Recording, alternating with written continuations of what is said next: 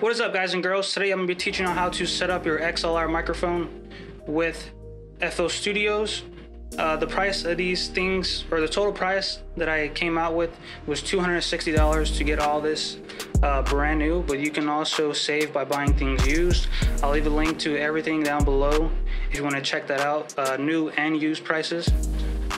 So first thing we have here is our microphone. This is a Audio-Technica AT2020, and it's an XLR mic, along with the Beringer UMC202 HD. Has 2 ports, and this is like the cheapest interface you can get, and also sounds really good. They make a one slot version or 1 channel version of this, but that's terrible because the drivers suck. Now we have our Audio-Technica's ATH M30Xs. These are studio monitor headphones, and they're about like 60 bucks, 70 bucks, brand new. So you need headphones, and the headphones also come with this, which is a TRS, I think 1/3 jack, whatever. But it's a big auxiliary cable, basically, and you just put it in here so you can hear yourself talk on the microphone. So yeah, this is the price that I came up with. If you can see, it is $259, and that's all the prices, brand new. And then last thing we have here is a XLR cable that you need. Now also, what I have here is an accessory that is called a arm mount or desk mount, whatever. You can buy one of those cheap for like 20 bucks. But yeah, now I'm gonna show you how to set these things up, and I'll be right back. All right, so here we are. This is our interface that we're gonna be using to connect our microphone to our PC. And what comes in the box with this interface is a USB cable, and you just connect that to the back, and that's connected to your computer. Also, you need drivers for this. I'll be showing you how to get the drivers after I show up how to set it up, like physically. Next thing you need to do is connect the microphone. So you need to connect this part, I guess the male part, into the first channel or slot, whatever. You connect that there, and then you want to make sure you turn on 48 volts to power up your microphone, which will be in the back of the interface. I don't know if y'all can see that or not, but here it is. You want to make sure you turn this switch on, and that's it for that. So now the other part right here, this is, I guess, the female part that goes connected to your microphone. So here's my microphone, here's the little port or XLR port, and then you just connect this to your microphone, and that's about it. And now we're gonna plug in our headphones. So here's our headphones, and here's the standard auxiliary port or auxiliary cable input. And then you have that little adapter that comes with the headset. So you need to screw this on, and then you connect it into the front of the audio interface, which will be right here. Got to connect this in right there. Okay, and that's it. That's all the physical requirements that we got to do when installing our hardware.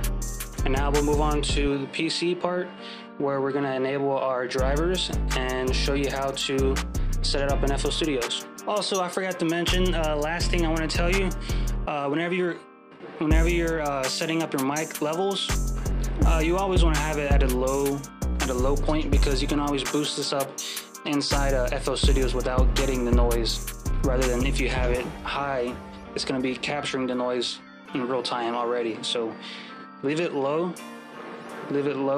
signal volume, and that'll reduce the noise that your microphone picks up. All right, so now we're on Beringer's website for the interface.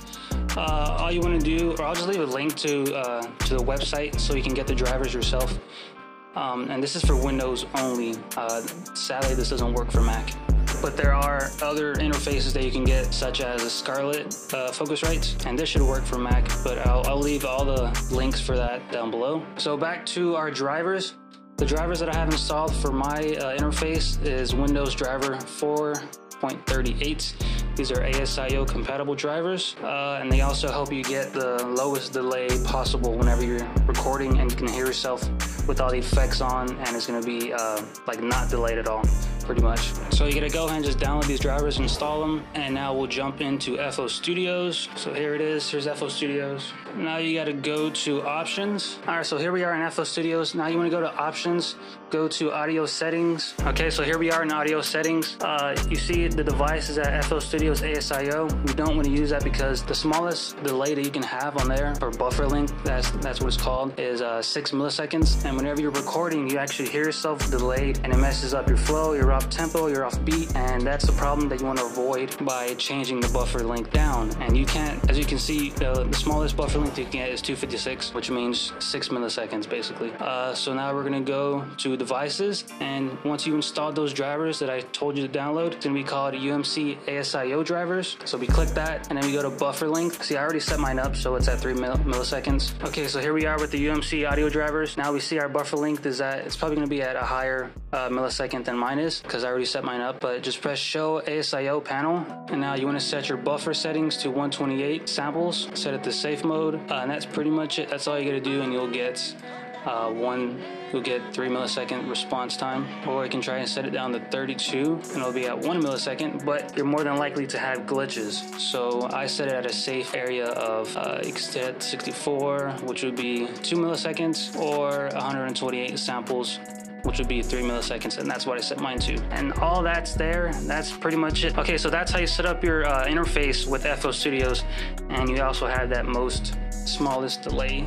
I don't know how to talk, but yeah, after that we want to set up our microphone in FL Studios, right? So we go to make sure it's not on master track, because a lot of people record on the master track, and the master track has all the audio from what you're playing, like the instrumental and everything else. So everything else will be captured in the mastered audio, and you don't want to do that. You want to select a separate insert channel for your microphone. So this will be our microphone right here. So make sure you select insert 1, or any other insert. You could choose whatever, but not master track. I'm gonna record on these inserts right here. So we're on insert number 1. Go over here to where it says none, and it's gonna say UMC ASIO drivers mono, and you want to click input 1. And now, as we see here, whenever we're talking, the microphone's picking it up. And yeah, it's not going to be delayed, and you can also apply any like effects and all that, and you can hear them real time, and it's not going to mess you up when recording. So what I like to have first on here is just auto-tune. So our first plugin will be auto-tune,